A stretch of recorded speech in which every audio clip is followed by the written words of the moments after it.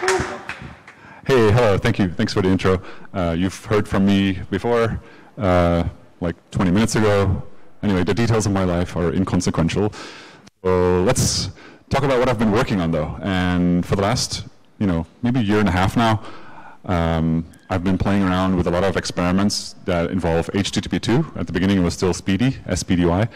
And slowly it sort of evolved into something a little bit bigger that I now call Commons Host. And it's sort of a CDN. And it's pretty cool to be talking about it here at Cloudflare. I hope there's no offense taken. I mean none. And let's get straight into this and why I'm calling it like hybrid and all this kind of stuff. So anyway, if you follow the Cloudflare CEO's Twitter like you should, he talks a lot about this really hot topic today, which is Intel versus ARM. All right, okay, anyway. So Intel and ARM, two architectures, and what does that mean when you're running servers, right? Two different CPU architectures. When you're paying for servers, or for those who are not, you're still kind of are using those servers if you're routing your website through them, right? And so we're consuming a lot of energy, and the big selling point that is being highlighted like right now is that ARM CPUs use a lot less power than Intel CPUs. And that's kind of interesting. I mean, if you're running a service like a CDN like Cloudflare, you're switching over to ARM is a kind of an interesting thing. So Matthew Prince, the CEO of Cloudflare, sort of pointed that out recently, and I was very interested in that because the numbers don't really lie, even though that is probably a lie because that's some kind of sales pitch at a sales convention. So grain of salt and all that. But still, there's something to it, I think. And the more I thought about that, I felt like this sort of like a deja vu, right? Sort of around the time that this movie, The Matrix, was created, about 20 years ago, in 1998. This thing came out. Woo, cool, right? And that was not retro at the time, that was like state-of-the-art design. So, these people came out with this really cool idea that you could search the entire web and had this, everyone knows the story, right? The PageRank thing, and they've kind of improved on everyone else. But one of the things that I remember from back then, and I'm dating myself a little bit here, is that it was first hosted on this cool system here. And in fact, these two boxes here, those were the ones that ran Google search, okay? You know what Google does today in terms of scale and servers, and you can imagine. We don't know even, but the crazy thing is that these were commodity hardware at the time. This is what everyone was running at home. This is what you would play your games on. That's what I was doing. Intel just donated them just to see what they could do with it, because it's like a cheap thing. Nobody serious is going to run an actual company on this desktop mid tower thing. But they did, and it worked. And then, IBM was like, wait, we want to be part of your company because we see you taking off. So they donated some, fancy boxes, all the ones that you see underneath the table, and that's sort of, I guess, where they ended up staying. They ran some ancillary services on those, but it was too late. Like, the commodity thing happened. The big idea of Google was not just a search thing, but was actually that you could scale giant internet services on commodity hardware because you need to go for the best performance per dollar. You don't care about the most powerful servers in the world as a single unit. You care about what is most efficient to run as a business. And so if we move forward back to today, I think that the commodity hardware of 20 years ago has sort of changed and has now sort of become the, maybe a little bit of what the enterprise hardware at the time was. And so I feel like there's sort of there's an impression right now in Intel versus ARM of this Goliath and this David story. Everyone who's familiar with Malcolm Gladwell, the David versus Goliath thing, things are not as they seem, right? You think, the Goliath, the big guy, the big warrior with the armor and the weapons is like super strong and cannot be defeated, and you think the little guy is going to get squished. But actually, he's got the technological superiority. This thing here, this little sling, turns out that has about the kinetic energy of a handgun today, and he was, the big guy had no chance, right? So, right now, Intel sort of feels like they're this huge, monster CPUs, these Xeons, 24 cores or what have you, king of performance. Whereas ARM, you kind of think of, that's the stuff that you have in your pockets or your hands if you're not paying attention. And it doesn't seem like a fair battle, but I like to make the case that it totally is. And when I look at today at the sort of the best performance per dollar, I think of all the phones up to last year. Okay? Because, yeah, nobody wants to buy the last iPhone, the last Samsung, the last whatever, right? They're gone, they're ancient history. But the thing is that there were so many made last year of those CPUs that the leftover capacity, the leftover volume that was produced in these chips is probably still really significant numbers. And they don't really go bad because silicon is sort of nicely protected in a dust-free case and whatever. And so this is a screenshot from Alibaba or AliExpress or whatever. You can buy these chips by the thousands of like any of the old, Samsung phones or whatever. You can just buy them by the thousands. And this gentleman here who's not paying attention is, everyone knows is Mario. If you know him, he's a really cool guy who organizes this amazing conference called FOSS Asia, which just happened last month. It'll happen again next year. You should totally attend. And this person here is called Bunny Huang, and he's an amazing, he tells amazing stories about the sort of the hardware market in Shenzhen and what's happening there.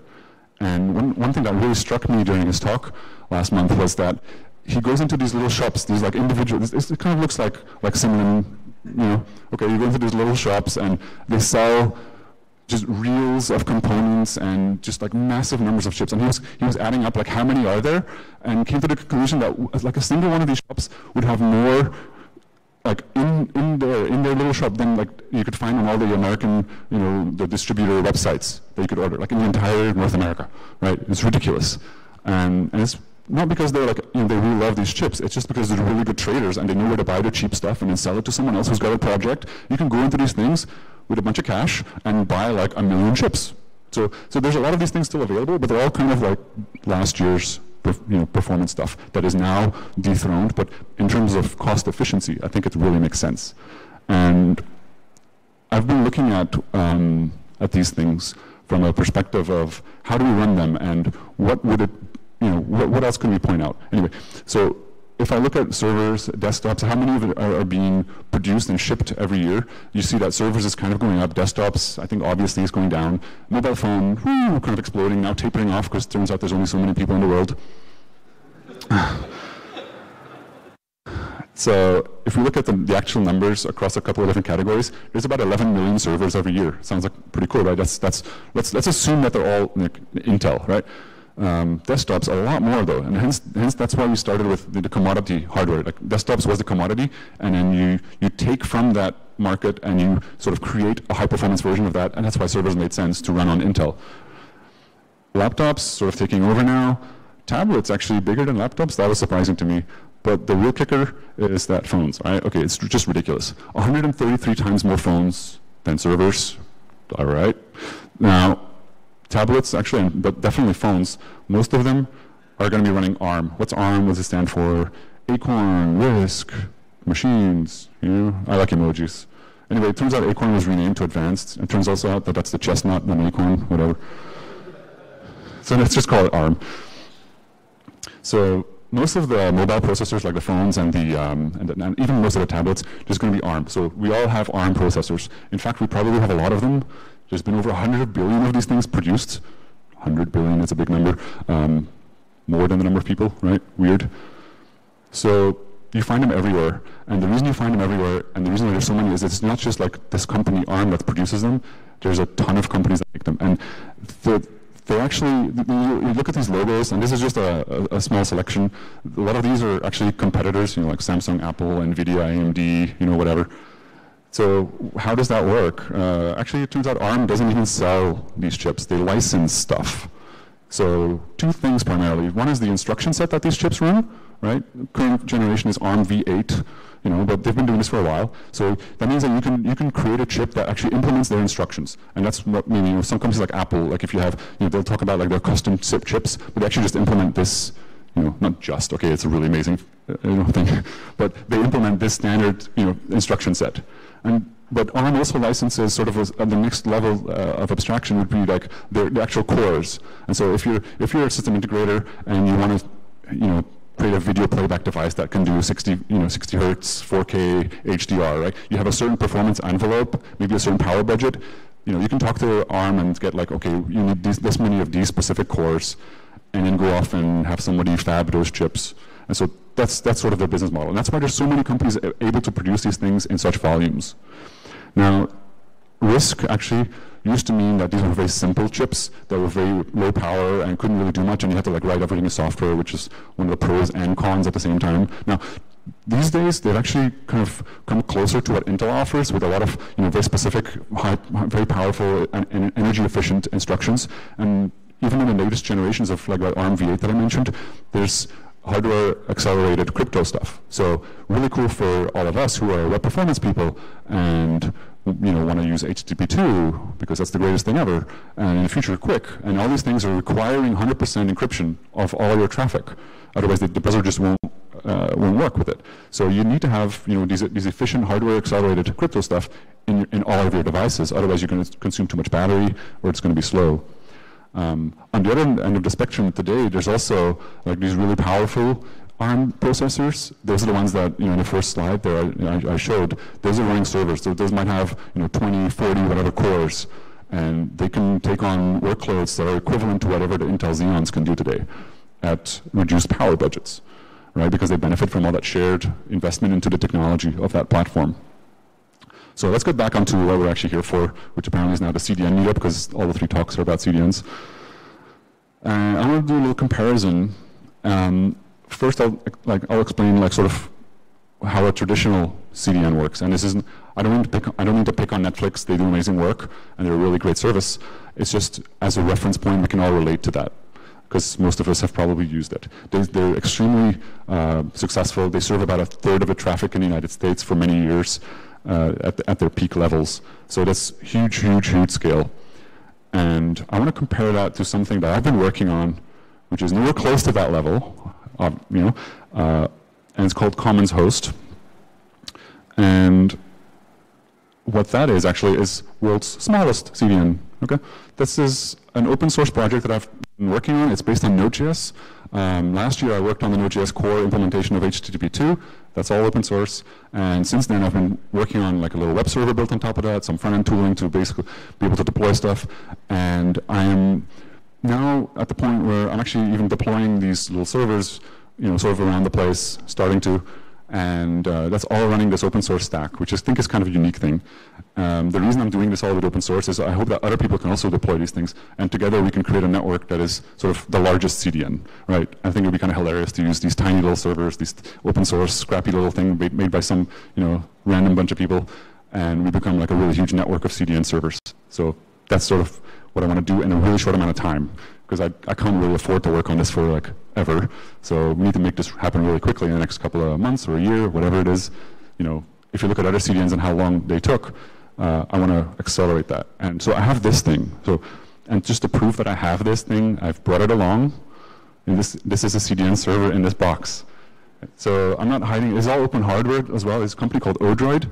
It's a Korean company, and they make these little sort of NAS servers, and like these little network attached hard drive things that you put on your network for backups. Sorry, could you help me? Okay, thank you.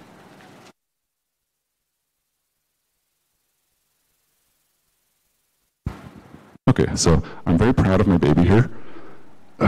Okay, so this is a server, a networked ARM-based tiny little server, and it contains an SSD. It has a gigabit port and a power connection, and that's really just about it. And this is what I've been using to host the commons.host website. So if you go to that, you're hitting something like this that's currently at my house. So anyway, you can pass this around and show it around. Please don't break it. It actually belongs to this gentleman right now because I'm selling them now, but not that that's the point of this talk, but he's a cool dude. He'll find you.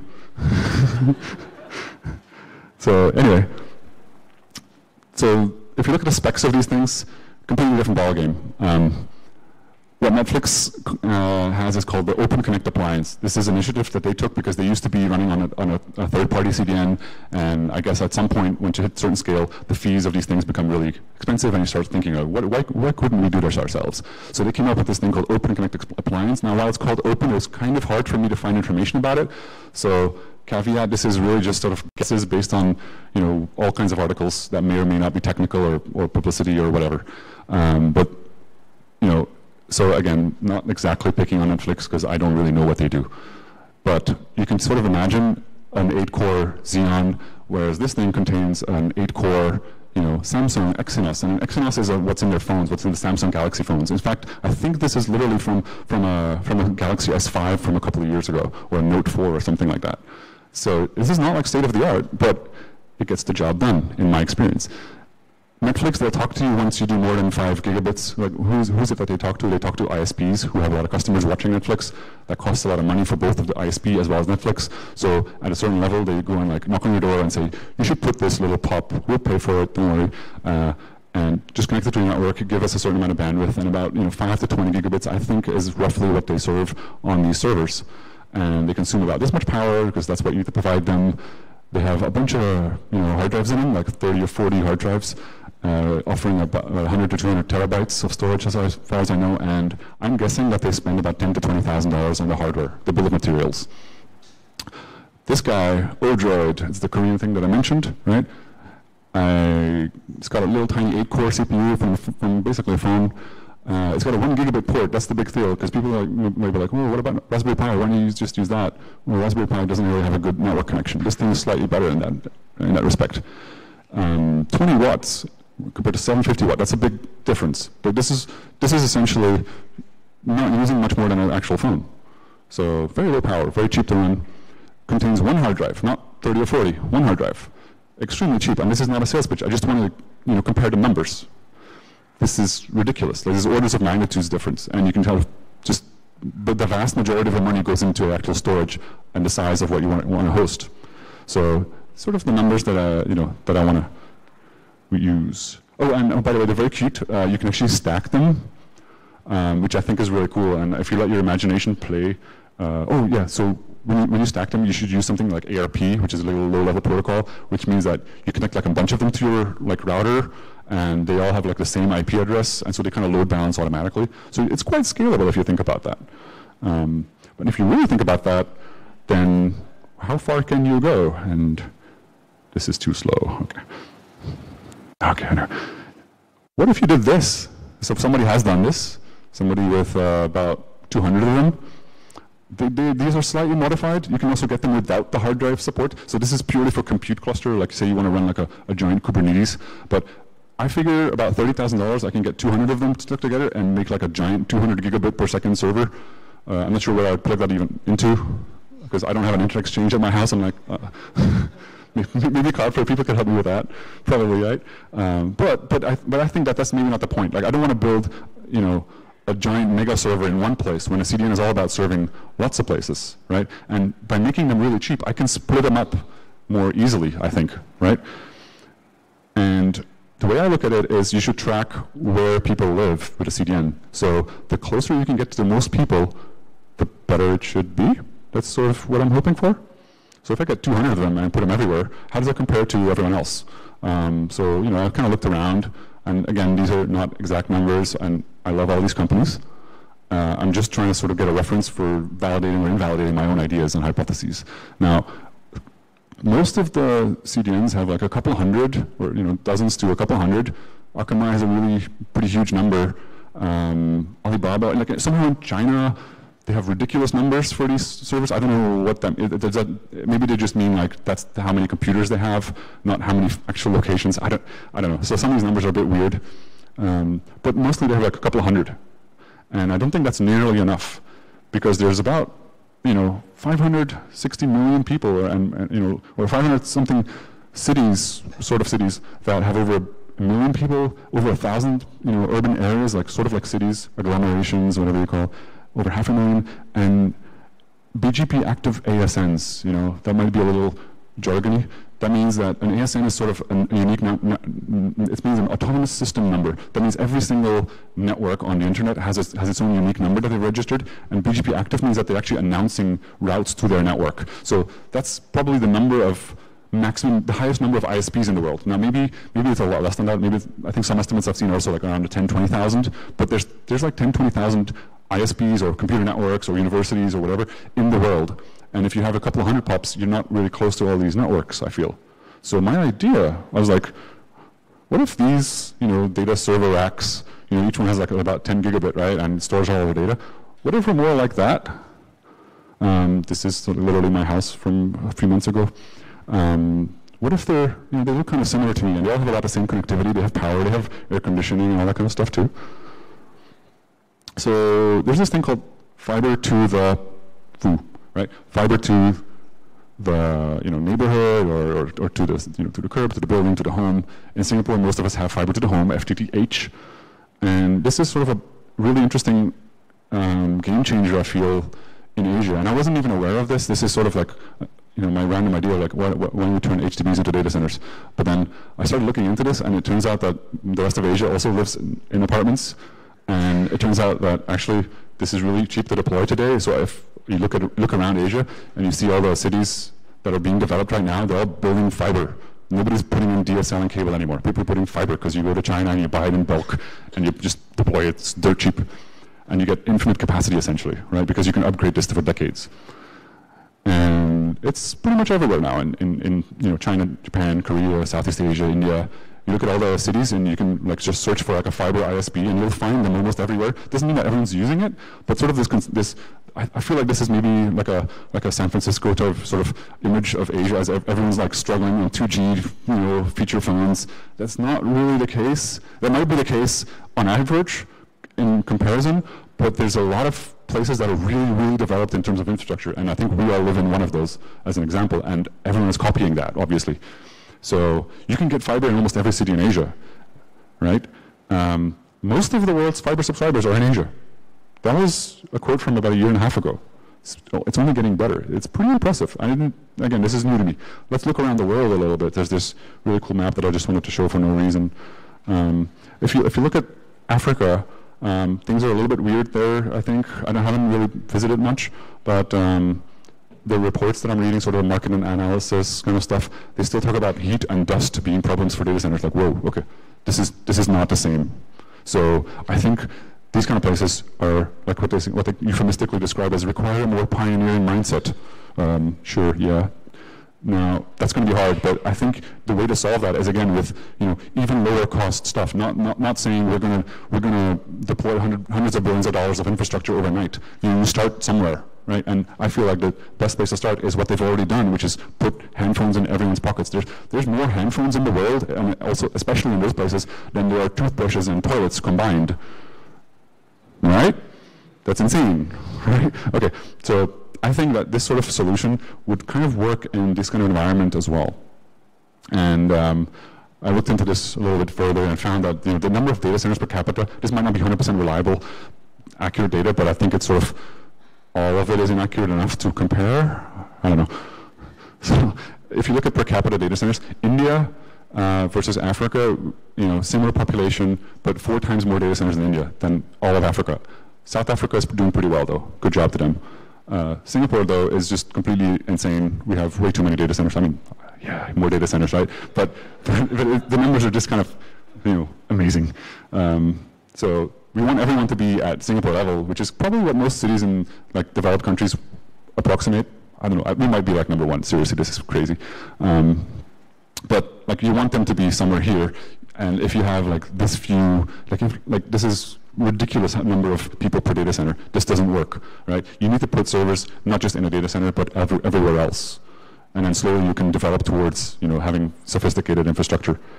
Anyway, quickly run through again like our comparison. So right now, a typical CDN that provides this cloud where you just send all your traffic to and they magically handle it, everything. They go out and negotiate peering or transit. That means that they figure out how to send bits around the internet, and they might pay for it or they might not pay for it, depending on how they negotiate that. You have no clue what's going on with your data. They take care of that. It's a nice abstraction. It's very comfortable. I use it.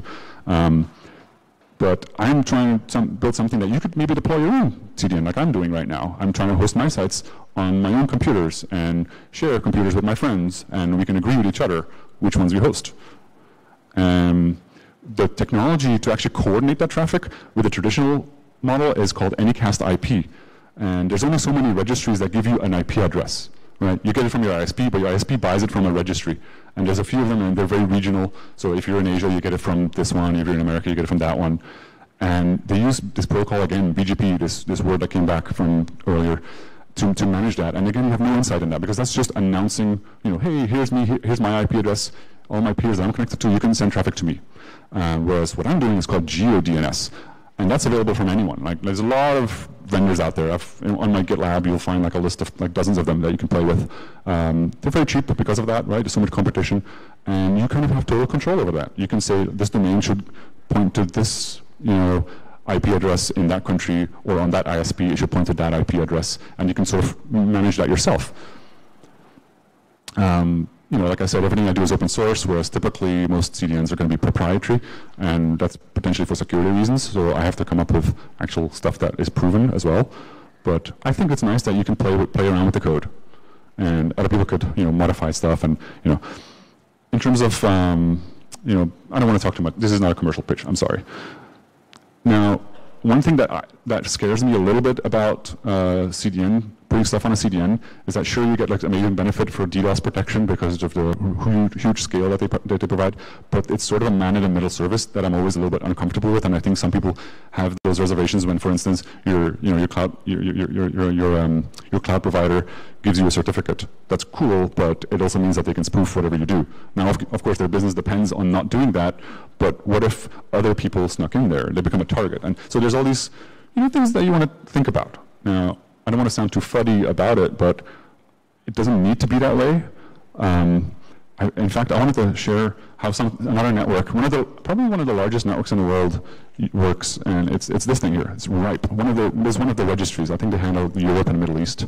RIPE Atlas is a project that they have where they're nonprofit, and they just send out these little rebranded TP-Link routers with their custom firmware on it. If you ask for one politely, they'll send you one for free. And you just plug this into your house, and you join their network, and you can then run like sort of sensors, or what do you call it? You can sort of run tests, like performance tests. You can ping people from around the world, basically. And because you contribute one to the network, they let you use other people's probes from around the world as well. And you sort of, everyone sort of contributes something. It's a total non-profit situation, but it works pretty well because they have over 10,000 of these things around the world. I've got one in my house, and actually, we should, anyone here who wants to run one of these things? Okay. Do you live in a cool place that's not Singapore?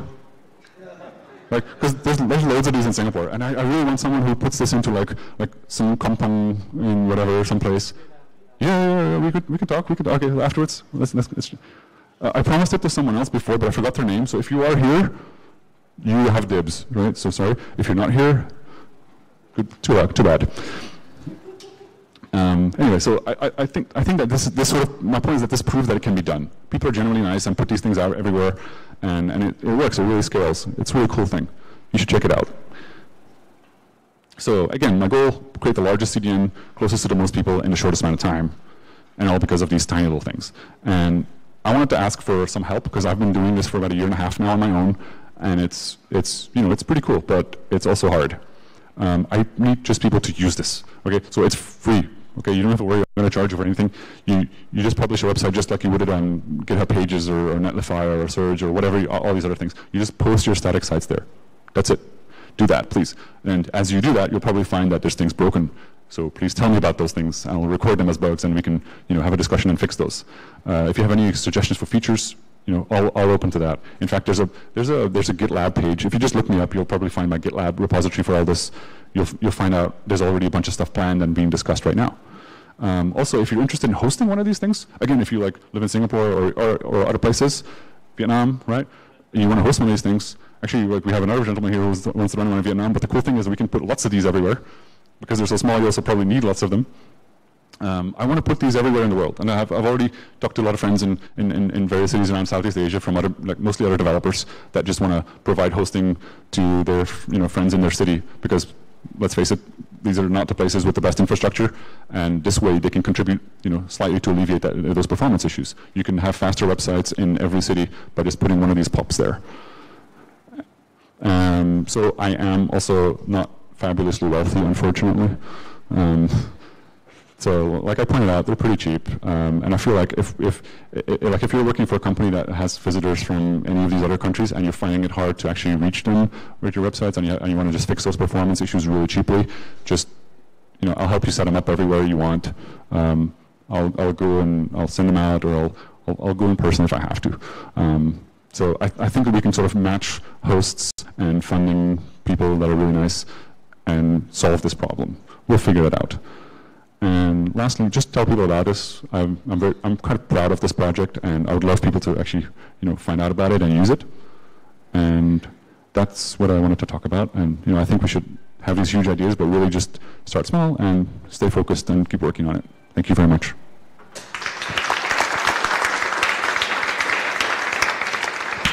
Okay, thanks, Sebastiaan, for an interesting talk. Does anybody have any questions? Yeah, go right ahead.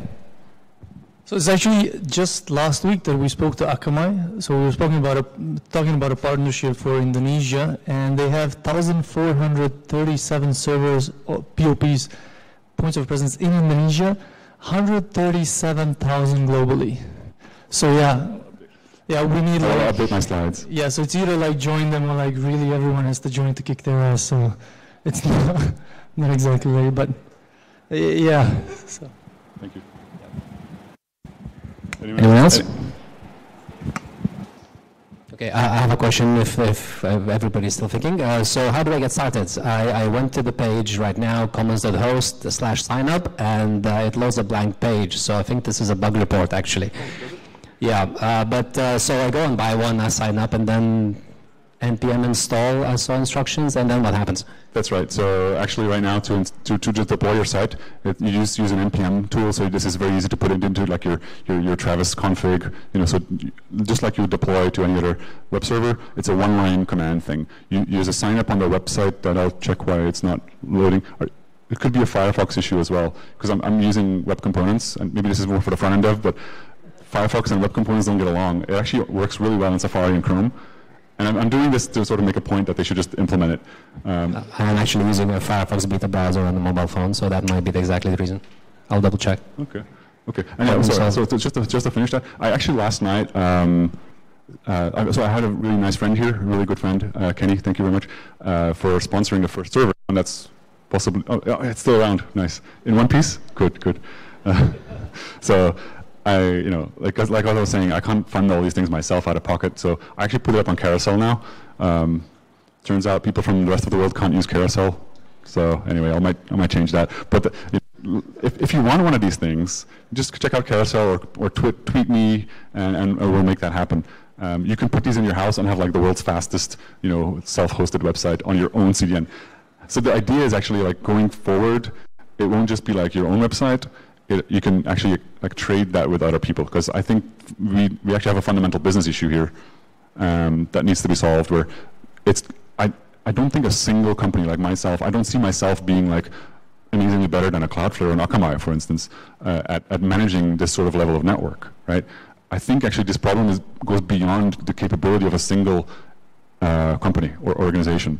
I don't think that can be done by one hierarchy. I think this is something like the internet that is just the entirety of humanity needs to do this, and we just need some tools. And I'm just trying to build those tools. That's why it's open source. You can use these yourself. You can spin them, fork them off, and if like, for instance, everyone always mentions the China case, right? You want to run a CDN in China, like you can't really do that if you're outside of China. There's all kinds of legal issues and restrictions. But if you're based in China and you got these tools, you could set it up probably better than I could. And I didn't even need to know that person. They could just run and do that. Sort of like how we set up Nginx or Apache, right? It's just a tool that's available and we just use it. The author of Nginx, Igor Sisoyev, Saint, they don't really know what we're doing with their server. It doesn't matter. It's fine. And so I'm just trying to contribute something, and this whole, if it looks like I'm trying to monetize and all that, that's really just sort of I can stay alive. I have a very humble lifestyle, but it does cost a little bit of money. And that's really all that is. It's not supposed to be a huge company. I'm not looking for funding and all that kind of stuff, right? I just literally want to connect people so that they can deploy it as they want. Yeah. So one more question.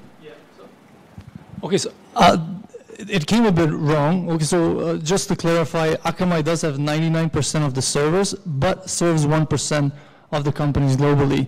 So it's kind of a little bit paradox because they only serve like the 1%ers because nobody else can afford them. That's why a lot of companies are like talking to us, and we're partnering like with the likes of Cloudflare, CloudFront to actually minimize the gap between what Cloudflare can do to companies as compared to what Akamai can do, because currently it's really difficult to compete with them, and they're not really talking to small companies. You can try it. We've tried it. Like, it took us really a long time to actually get into negotiations over a partnership with them because they simply do not talk to small companies. They ask you about your bandwidth, and we tell them actually that we serve client, across all our clients, like we serve a lot of terabytes, and still it's like, oh, okay, and then it takes like a month for them to get back. So it doesn't beat the purpose. I actually disagree with you only on one point, is that you said you don't want to monetize it. I definitely think you should, because I think there should be a lot more people who are actually trying to do this, who try to connect people, so it's like easier, for example, for companies like us that actually want to optimize assets. But let's take, for example, Indonesia. We have absolutely no choice in Indonesia. We're talking now, for example, with the likes of CDN networks that have one POP in Jakarta, and we're thinking of opening 2 more. And they're already interesting for us, because at least they can serve the traffic for 10 companies, right? So now we're like picking, oh, okay, who are going to be the 10 companies that we offer this to? It's like being in like UN in a war situation, right? And you're throwing out bread, and it's like people are jumping up for the bread, right?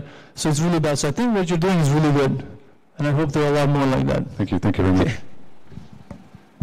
All right, let's give Sebastiaan. By the way, is there anyone from Akamai? We shouldn't be like talking bad about anyone. This is all like, I love that we're sharing these stories. Like, this is really what the meetup is for, like to meet people who are working on other web performance problems, and we can sort of get feedback, and like there might be someone from Akamai here who's probably now not going to raise their hand. It's okay, this is a safe environment. You're welcome to come out. If you are, we should totally host it at because you are the inspiration for all other CDNs in the world. You guys started at the first one, and I mean, that's incredible, the amount of good that has done for the world. I think that's really commendable. Sounds like we should all applause now, but there's nobody here probably. Anyway, I'll finish here then. Okay, thank you very much, Sebastiaan.